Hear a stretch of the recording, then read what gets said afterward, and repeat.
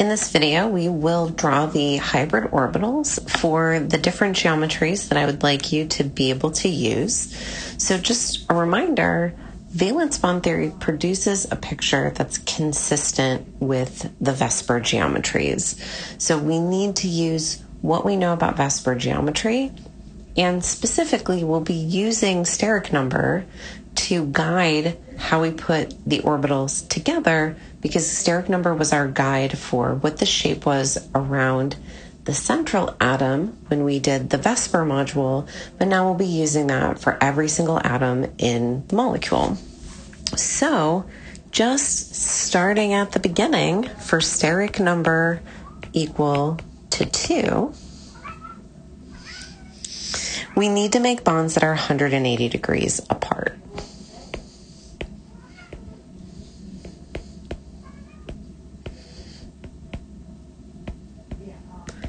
Right, this is our linear geometry. So the steric number is 2, so we are going to take 2 atomic orbitals and combine them. So we're still working with our beryllium example. So I'm going to say that those 2 atomic orbitals,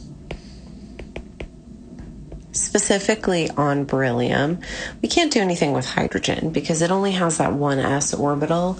So anytime you have hydrogen, it's just going to be that s orbital that's participating in bonding. And combine. So if we take the s orbital plus one of the p orbitals, what we make are called sp, no space there, hybrids. So you can draw an energy diagram for this, and what we mean by this is that on beryllium, right, it starts out, it has the 2s, and then it has these 3 2p orbitals that are all at the same energy. And if we make hybrids, let me highlight, out of this s orbital and one of these p orbitals, the result is that on beryllium, I have 2 p orbitals that nothing happened to, right? These are unhybridized. They're still there, which is super important because we're going to need to use them in some of the cases. And then my s and my p that combined, I have 2. This is where we get, I have a total of 2 sp hybrid orbitals. So because of this, you will find that we tend to drop that principal quantum number off of the hybrid orbitals. Just because we sometimes really need to specify the number, and we're only mostly going to deal with things in the second row. If we happen to deal with things in the third row, a 3 sp orbital isn't going to look any different for us than a 2 sp orbital. So you'll see that principal quantum number drop off. What's more important is the type of orbital, so in this case sp, which is what's going to guide us to make the shape. So this energy diagram is really useful, but it's not going to help us make pictures of the bonds in our molecule. So for the picture version,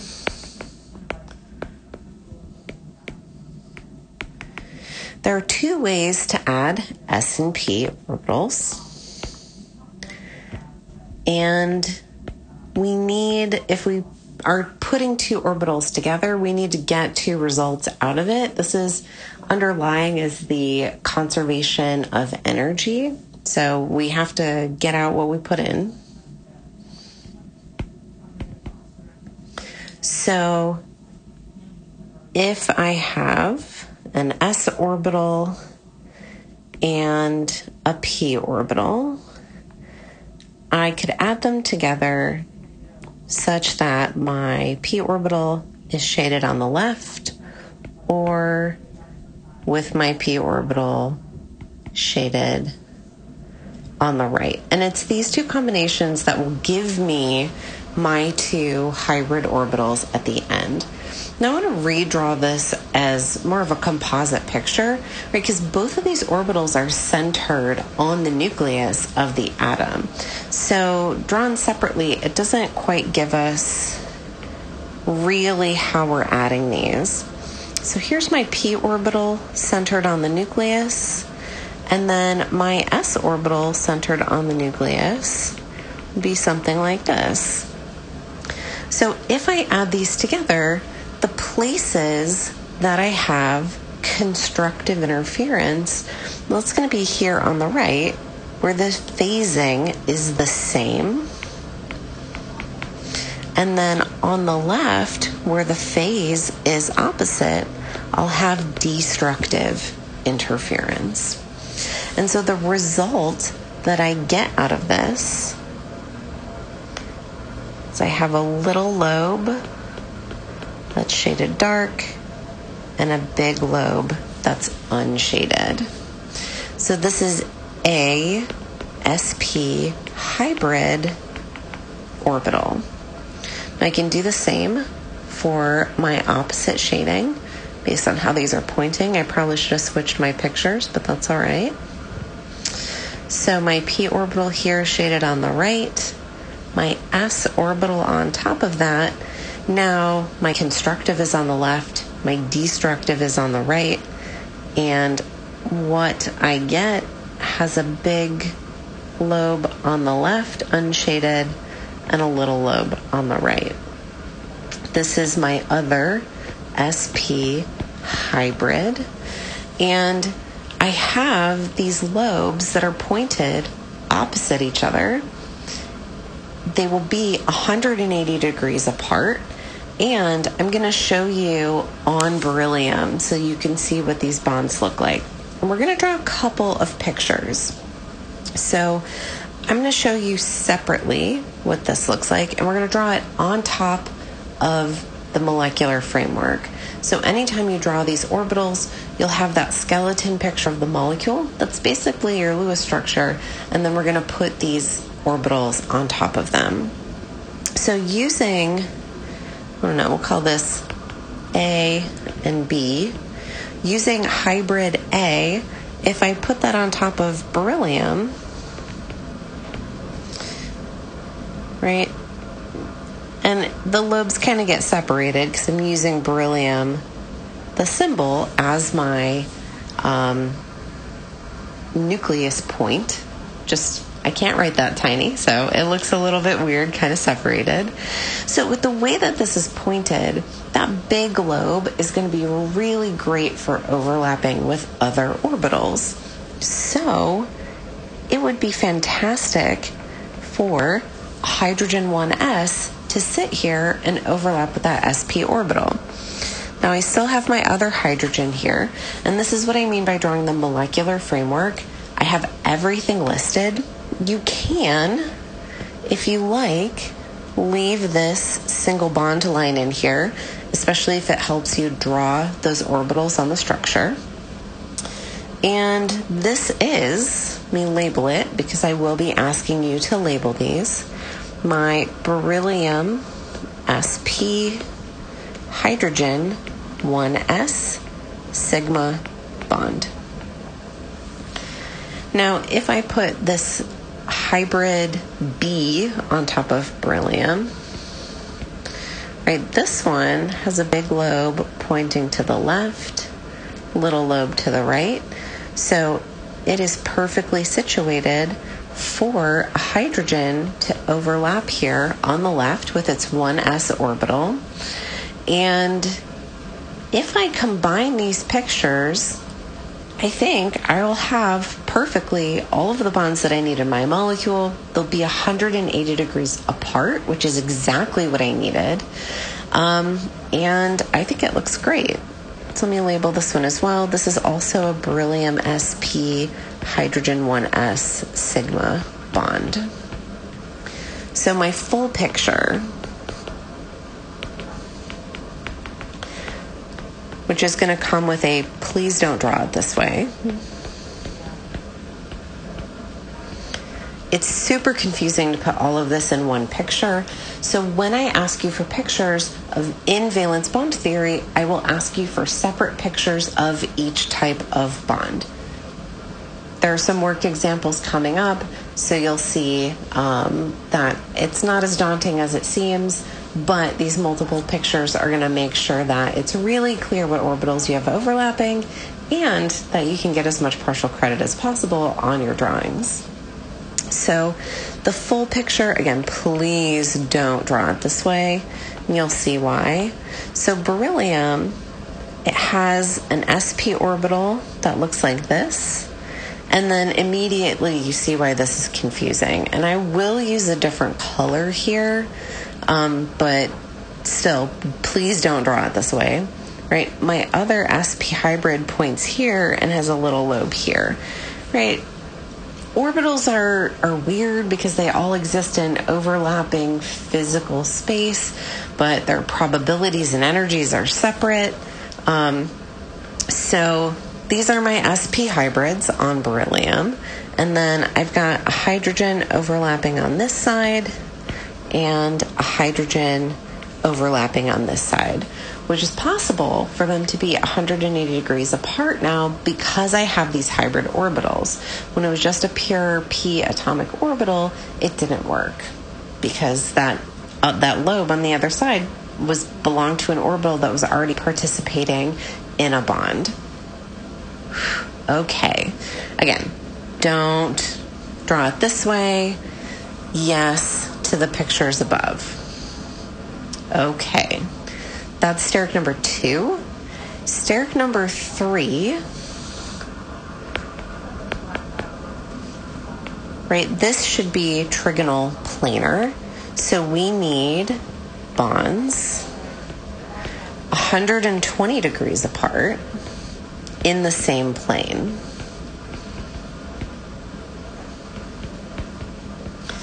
And BH3 is a great molecule for us to use as an example. So the hydrogens are still just going to use their 1s orbitals.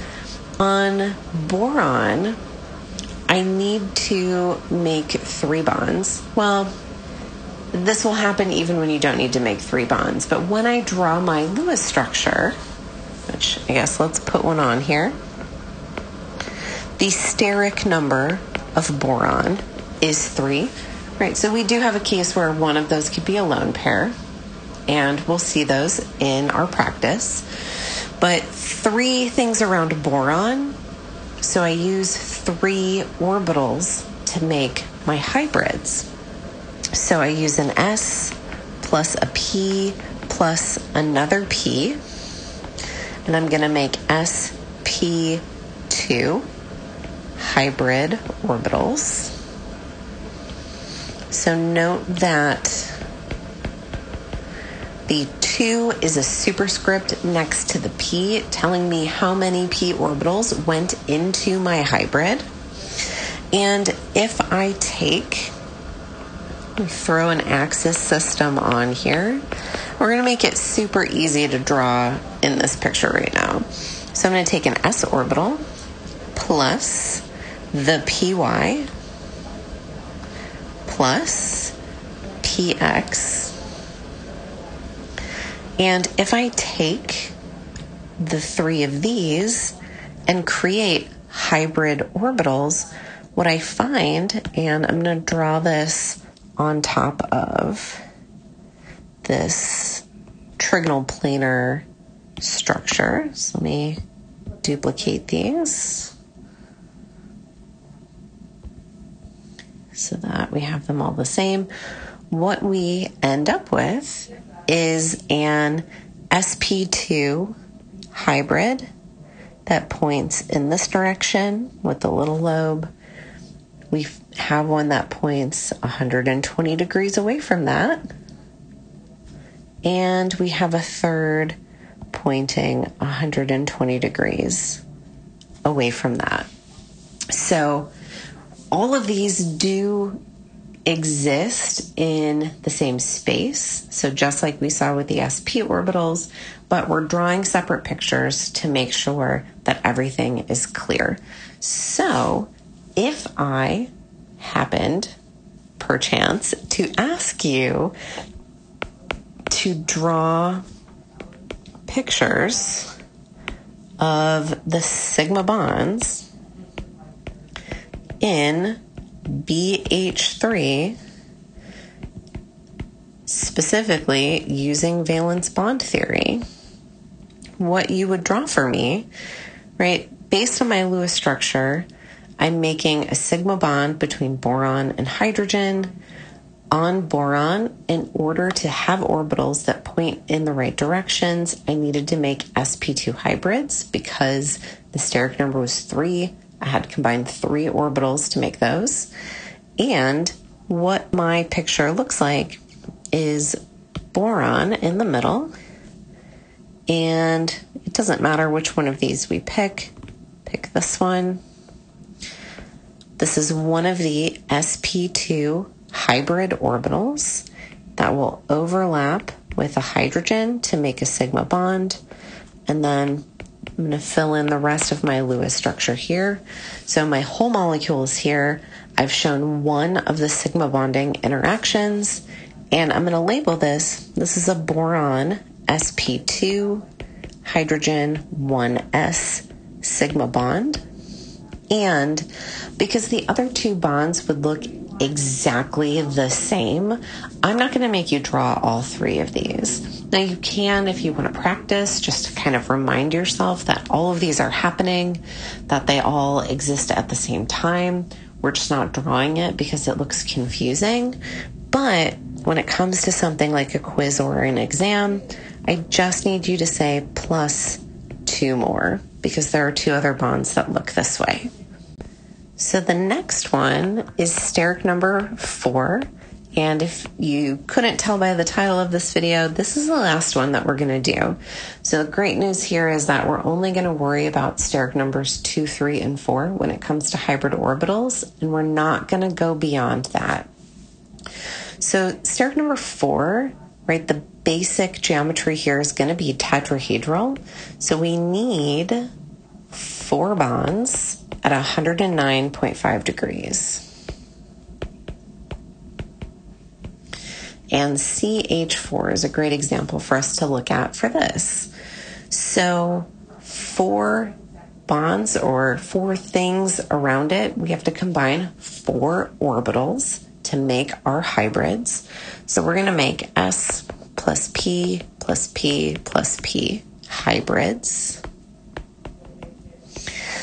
And these are going to be sp3 with a superscript hybrids. So if I combine an s orbital plus, I don't even need an axis system here, right? Because I'm going to use all of them. But traditionally, based on how we put our axis system, this is my py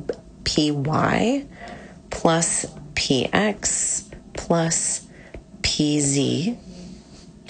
What I get out of this, I put in 4, so I get out 4. I get 4 sp3 hybrids. So on a tetrahedral structure, what this looks like, I have one that will point up, and I still have connected to that center a bond in the plane, a bond coming out, and a bond going back. I have,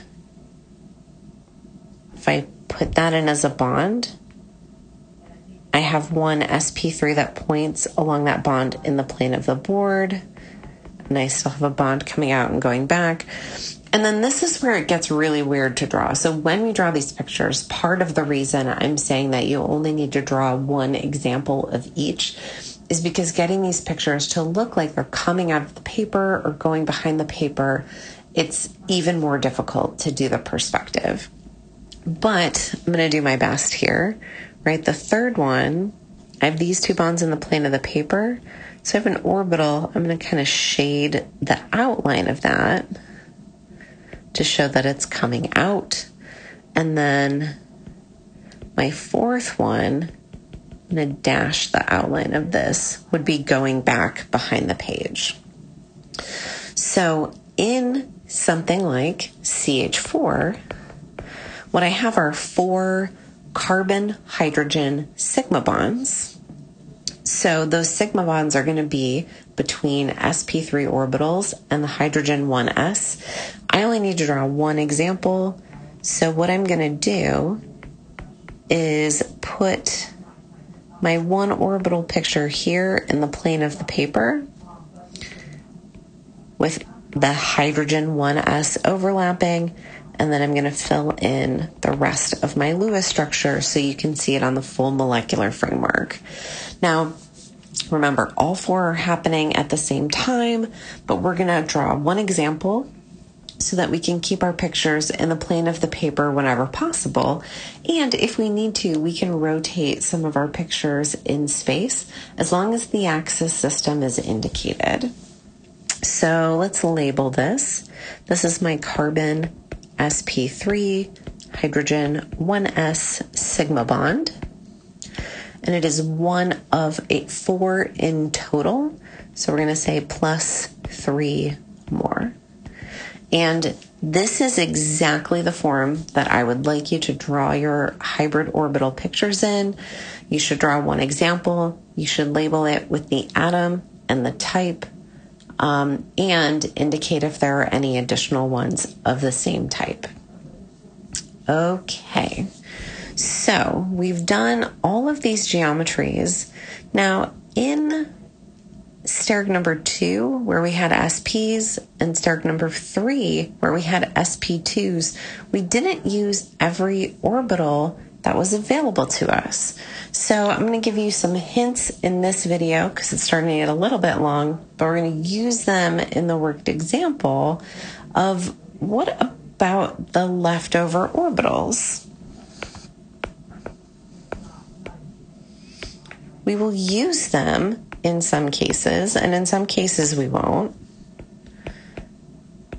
And if you remember back to the first video where I talked about 2 different types of bonds, and you notice we've only drawn one type of bond, you might start to get an idea about what we're going to do with these leftover orbitals. Because the leftover orbitals are all p's. So in sp3, right, we used everything, so there's nothing left. In sp2, there's 1 p left. And in sp, there are 2 p's left. So the first question that we need to deal with is, which one?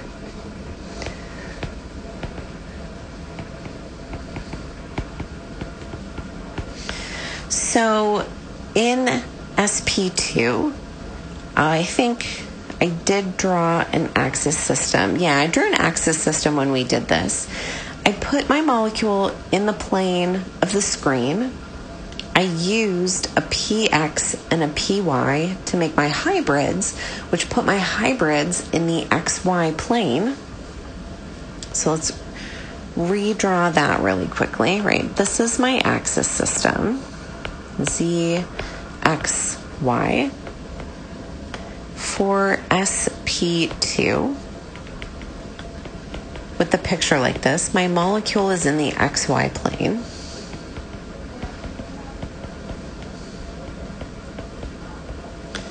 So we must use S plus px plus py to make the hybrids.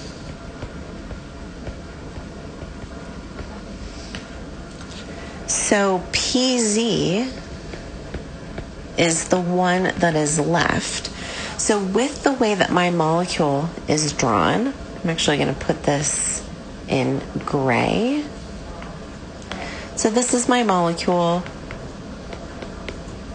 My leftover, do it in orange, my leftover PZ orbital, I have 1 lobe sticking out and 1 lobe going back.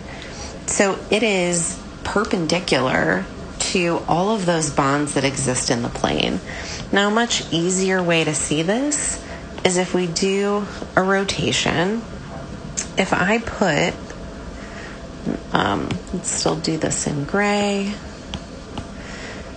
If I put my molecule like this, and I'm going to call this a rotation of the molecule rather than a reorientation, just to show you what I mean. For this picture of the molecule, my axis system is rotated like this. So the XY plane is coming out and going back, and then that Z axis is pointing up and down. So my p orbital looks like this. Now, when you're drawing these, be very, very careful, because all of our hybrid pictures, we've had that one big lobe and the little lobe. When you're drawing pure p orbitals, make sure they look actually like pure p orbitals. Okay, so that's my 1p orbital that's left in sp2. We'll just call it steric number of 2, right? When we made sp hybrids, we have 2p orbitals left. So again, it depends on how you orient the molecule relative to your axis system. So if I drew my BeH2 like this, right, it's all pointing with the x-axis. So my hybrids were S plus PX in order to make bonds that lie along this axis, which means I have PY and PZ left over. So in terms of how those sit on my molecule, you draw a couple of gray molecular skeletons here. Put my pure p orbitals, right? My PY sits like this, and it doesn't matter which side you shade, just like always. And then my PZ sits like this. Okay, so that's what the leftover orbitals look like, but to be honest, this is a little bit boring. So we need to use these to get a better idea of what's going on with the bonding in a molecule. So you'll see that in the worked example coming up.